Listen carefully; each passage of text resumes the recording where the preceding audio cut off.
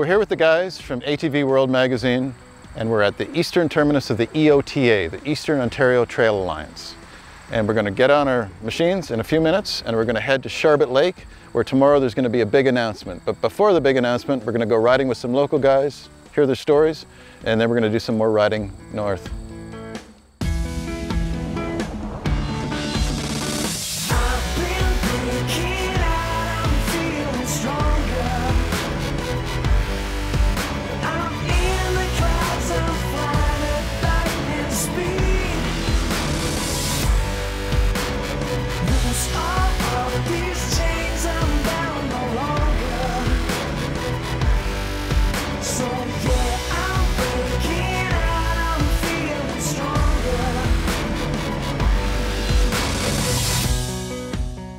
What is the EOTA? Eastern Ontario Trails Alliance is a management organization that develops, manages, maintains, and markets comprehensive network of shared use recreational trails for the economic, tourism, and job creation they bring to this area.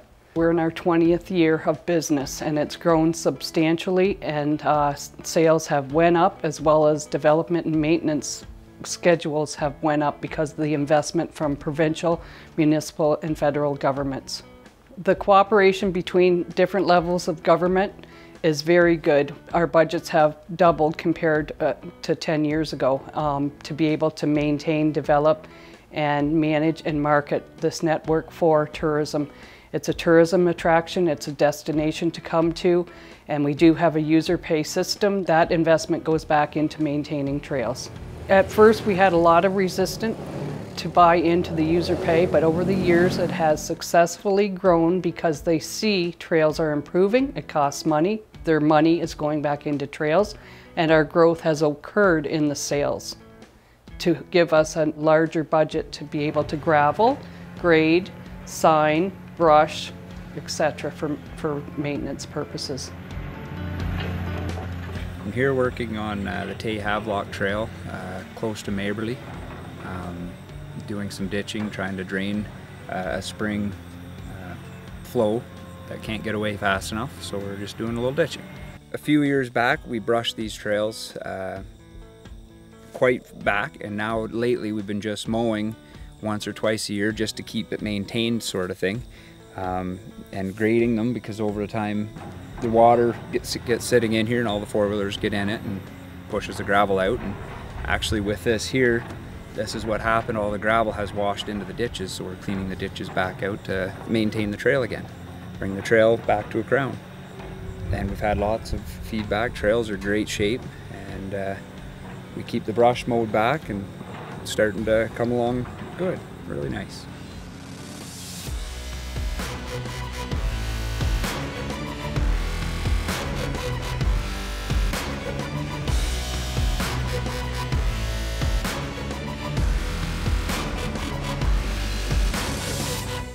Saturday morning, we decided to take some of the EOTA trails before the announcement in Sharbot Lake at noon. So we're just out here in the woods. We did some great trails today, some tight stuff, up and down, some great, through some water. It was really beautiful. And now we're just about to head back.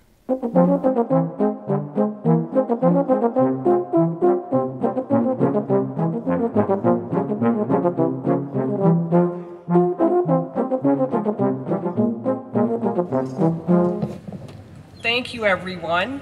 We partner with municipal governments, provincial governments, and federal governments, and we've raised over $8 million for trails, and we're continuing.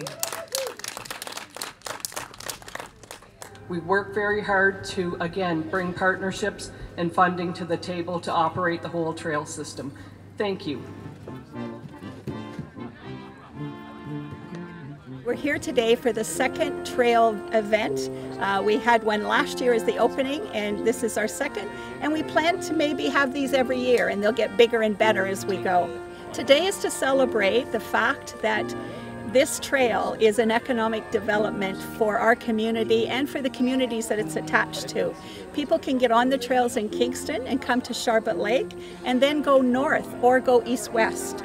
So this trail hub is very important to our community, and we've been developing it and will continue to develop it. The EOTA is such a major part of the contribution to this trail system. They have been around a lot of years, and times when we thought, oh, what are they ever going to do? Cindy has been an expert at getting funds and getting grants. She has brought more money to the trail system than any other person that I know. But she works at it. She goes to all of the trade shows. She's really a big ambassador for our area. So without EOTA, we wouldn't have as many people, I don't believe. It is important to have trails as a destination because it really impacts the local communities. People buy gas, they might stay overnight, they certainly buy lunches, dinners, that sort of thing. And plus, they are actually enjoying some gobsmacking beauty. We have a lovely, lovely area, and the trail is just gorgeous.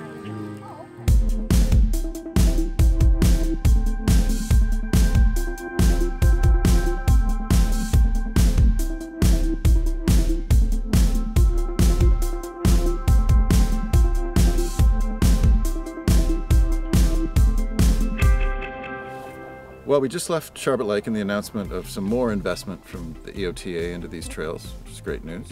And now we're on our way to Renfrew, but we keep getting distracted by these great little trails, the sort of offshoot trails that go off the main trail. One of them is just to my right, which we can't wait to try. So we're probably going to get into Renfrew a little later than we expected, but we can't pass this up.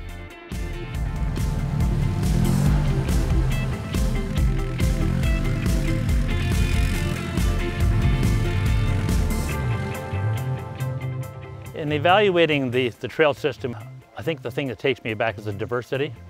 You have, of course, abandoned railway. You have many, many rural roads. You have logging roads. In cases of bush country, there have been countless hundreds of miles of bush trail that have been in place for years and years, both for snowmobiles and ATV, and it's expanding every year. So there's a huge plethora of the availability of trails. You're not just going to run the circle and run the same trail again and again and again. You can go literally in a different direction every day of the week and take in a whole new different set of sights and sounds. And as the urban areas get full, we're not going down the Don Valley and the Bloor here. We're out where you can just look for miles and miles and miles, and maybe all you'll see is wildlife and our beautiful scenery. And so that's something that is certainly missing in the asphalt jungle. So to give them an opportunity to come out and recognize the best of man, nature, and habitat is magnificent.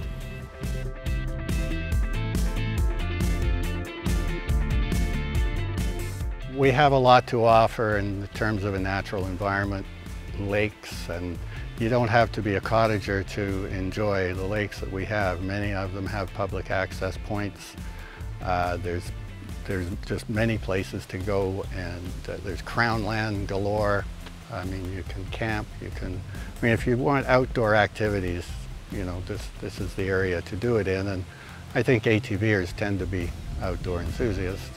The more the trails are used, the more money is spent locally, but beyond that, also, the more people actually get to see what Hastings County, and specifically in my case, the northern part of Hastings County, they get to see what we have to offer.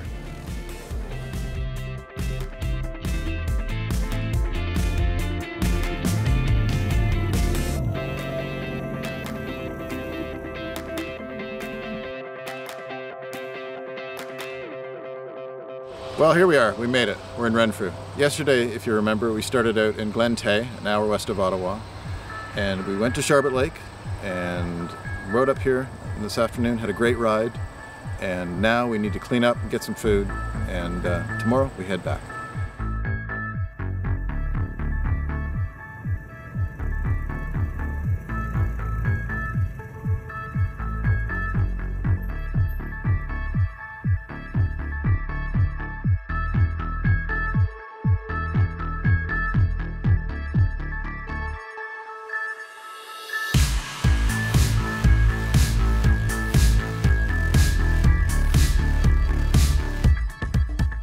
When municipalities and the province of Ontario purchased important abandoned corridors or other lands, they wanted to see a shared use plan for it. So Not any one recreational group is left out or individual, so you have the option to hike, cycle, horseback ride, dog sled, snowmobile, ATV. The shared users are very respectable to each other, hikers and ATVers, cyclists and ATVers, snowmobiles and skiers. They all get along. We have 20 years experience and minimal conflicts.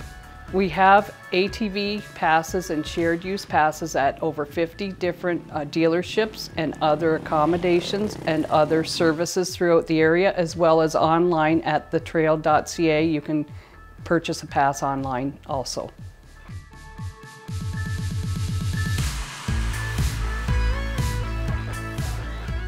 This is it. This is the end of the trail. We rode down from Renfrew back to Charlotte Lake and then through to Glen Tay, where we started on Friday. And we'd really like to encourage you to do the same thing that we did. The trails are beautiful, the scenery is amazing, and the trails are really well marked too, so you can't get lost. So come on out and do what we did.